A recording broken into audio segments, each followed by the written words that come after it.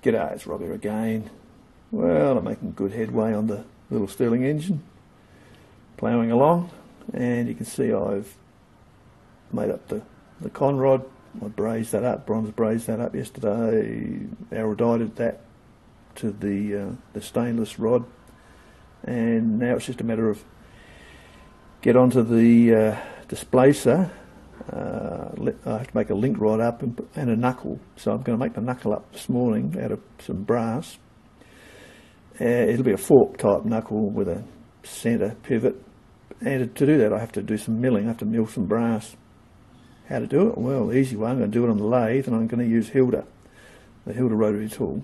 First time I've tried it with a Hilda, so let's see how good she goes on a job like this.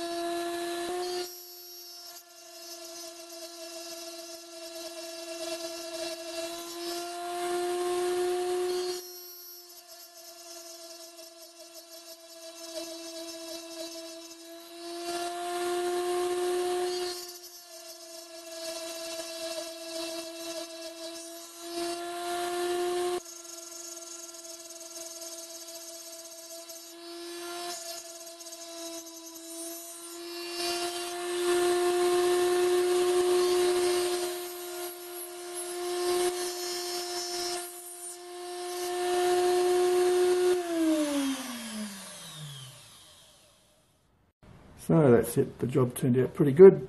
Now it's just a matter of cross drill it with Hilda for the pivot bolt and go on with the rest of the job. I just thought I'd put up the video so you can see once again how useful this little tool is. It's really, really good, very good. Okay, see you next time, cheers.